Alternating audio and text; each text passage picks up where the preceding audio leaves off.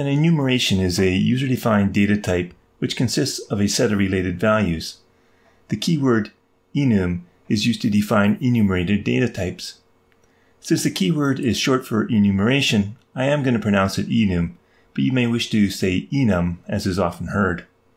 Hi, my name's Stewart Lynch, and this is an introductory video that will be followed in the weeks to come with videos of practical examples to reinforce the concept. But first, before we can apply it, we need to learn the basics. And in this video, we'll cover the basic enumeration syntax, including raw and associated values, and we'll explore the power of the switch statement and including functions within our enum definition. If this is something you want to learn, then keep watching.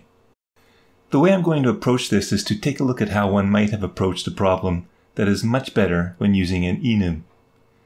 So let's consider this array, which is the days of the week, all string elements. If we want to create a variable or a constant for what is often called hump day, the middle of the work week, we'll see that that's the fourth value in our array, but the third index, since arrays start at 0. So we can define hump day A, and I'll use A to indicate it's an array value, as array days of week 3. Looking at our code, we have no idea what that day is until we run the code, and then we see that it's Wednesday. And this is where enums have a great advantage. Let's create an enum that will represent the days of the week. And this is a finite set of values, which is a good choice for an enum. The simplest way to create an enum is to simply define the enum and list all possible cases. And just like defining a struct or a class, we start with the keyword enum and then our curly brackets or braces.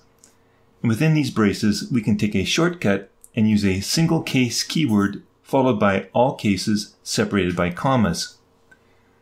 And you'll notice that it's common practice to use lowercase letters for all of our cases. Now, when we want to define our hump day, we can just do let hump day equal days of week, dot, and then note as soon as we enter the dot, we're presented with all of our options to pick from. So we can just pick Wednesday. Since we use lowercase words in our cases for days of week, it would be nice to have them capitalized, as they should be when we want to print it out. No problem with our array, because we can use any one of these string functions on our element. For example, let's say our Wednesday element in our array was lowercased.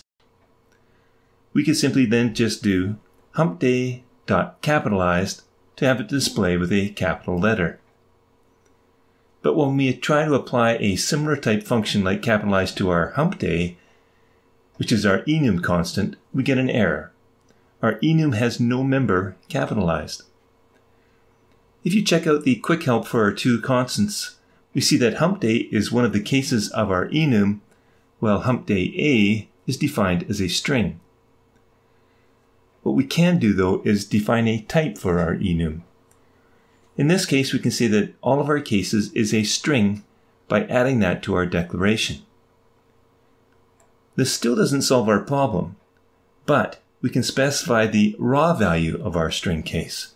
And what that will do is stringify, if you like, the case, and then we can capitalize it. So humpday.rawValue.capitalized. We can, if we like, add functions to our enum, so that if we always want to display our day as a capitalized value, we can add a function like this by creating a function that returns a string that is a raw value capitalized. And then when we want to display the date, we can just do humpday.displayDay instead.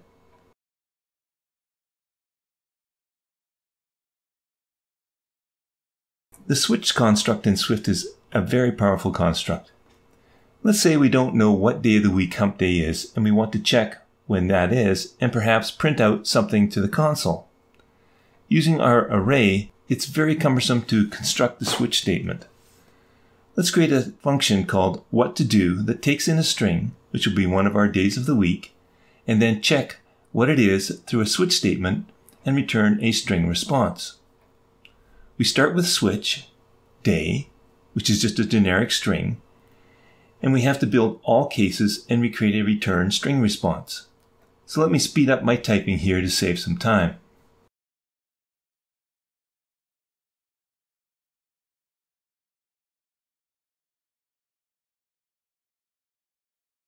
Even after we account for all cases, Swift has no idea if you've covered them all, because hump day A is just a string as far as it's concerned. So we'll let Xcode fix this by adding in the default case, and we'll return an appropriate response. Let's test this and find out what to do on our hump day A constant. Perhaps you didn't expect that response. Well, it's because we have lowercase w for Wednesday, and the comparison didn't match. It should have been a capital W. This is a problem when using strings. It's too easy to make mistakes. Let's look at how we would handle this with an enum. We'll start by creating our function in the same way, but this time we'll pass in a days of week enum. Now when we start switch day, right away we get a warning that switch must be exhaustive with the option of letting Xcode fix it for us. And just like that, all options are presented with no default because our enum must be one of the 7 values. Let's just copy in the same results with lightning speed of my typing.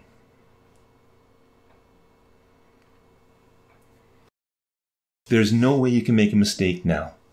When we call the function, our parameter must be a days of week, and you're restricted to choosing from one of those days of week cases.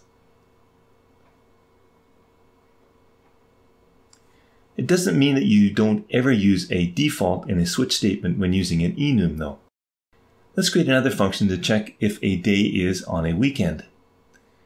Func, is it a weekend? And pass in a day that is a days of week, and return a bool this time. We can switch on day, and for the 2 cases that are weekends, return true, and this time we do use default to cover all of the other 5 cases, and simply return false. And yes indeed, Saturday is on a weekend.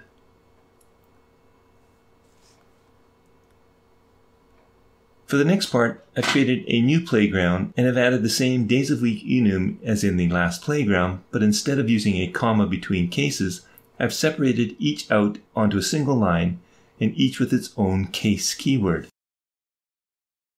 Our enum still has raw values of type string that will default to the string representation of our case, but we can assign a different raw value for each. For example, if we wanted to have the raw values be the abbreviations of each, we could do it this way.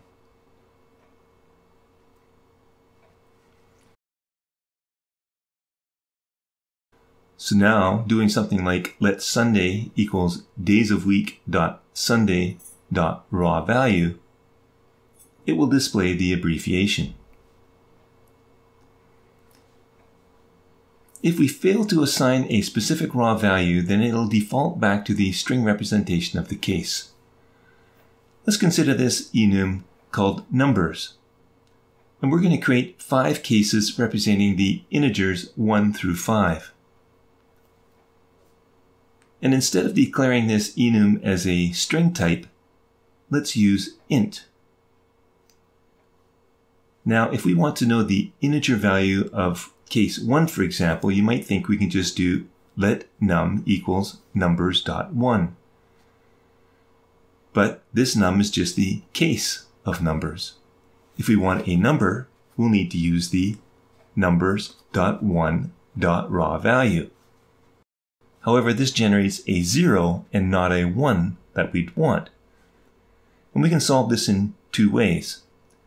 We could create a function that returns an int and in the body increments the raw value by 1. And now instead of specifying the raw value, we can use the real value and say num equals numbers.1.real value. But there's a better way. Enums have a way of auto-setting the raw values. As we saw in the last example, we can assign a specific value for each case. But there's a bonus here. If the numbers assigned are sequential, we only need to assign the first one, and it will increment accordingly. So we can say case 1 equals 1. And this works for ints, doubles, and floats. So we can see that numbers.5.rawValue will indeed give us the integer 5. Whatever you start at, it will increment from there. So if we start at 1 equals -2, then numbers.5.rawValue will be +2. You can loop over all cases in an enum, but in order to do that, you must simply have your enum conform to the case iterable protocol.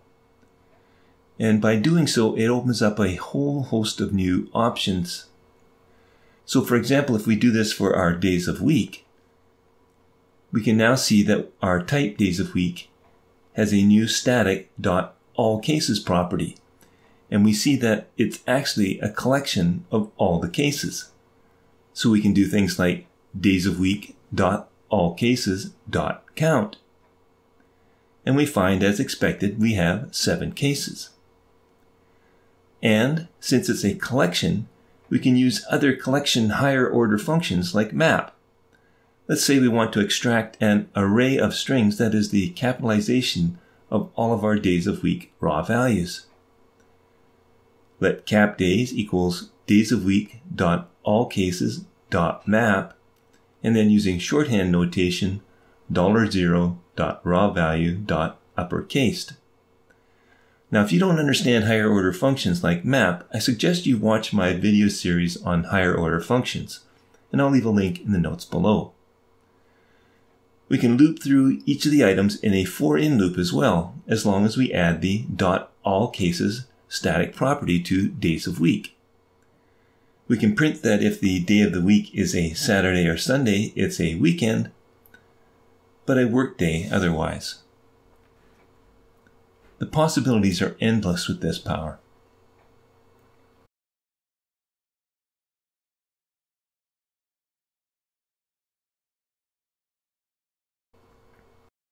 And I want to finish off this introductory video by taking a look at associated values. Each enum case can have an associated value, and unlike the raw value, associated values can be of different types. And the one caveat is that enums with associated values can't have raw values.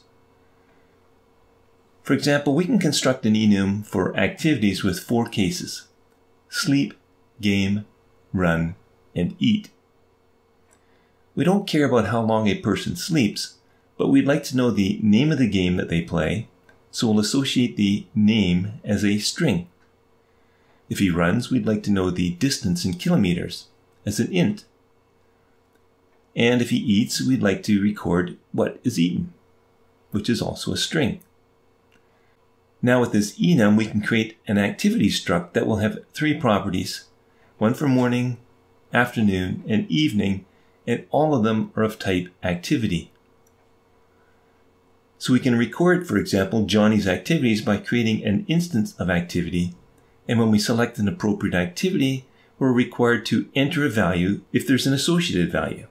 And in this case, he eats eggs in the morning, runs 10K in the afternoon, and sleeps in the evening. Note that sleep doesn't require any additional parameter. Of course, if you really want to tighten up your data entry, you can define another enum that would be a list of approved games. For example, let's create an enum of valid games with only 2 cases, checkers and chess, and then specify that the associated value of the game be a valid game. This would mean that when our user selects a game activity, they could only enter one of the 2 approved types. Well, that completes this introduction to enums. And as mentioned in the introduction, the next few weeks of my videos, I'll intersperse a number of practical examples to show you how I use enums in my development, and perhaps learn more about Swift, SwiftUI, and even more about enums. Thanks for watching. I have lots of other videos available and in the queue as well, so please check out the rest of my channel. You can also visit my website to see the apps that I have available on the App Store, and visit my GitHub page to see what I have available as public repositories. If you like what you've seen, give it a thumbs up and subscribe to my channel. And ring the bell to get notified when I post new videos. I'm most active on Twitter, so please follow me there as well to find out what else I'm up to. Thanks for watching.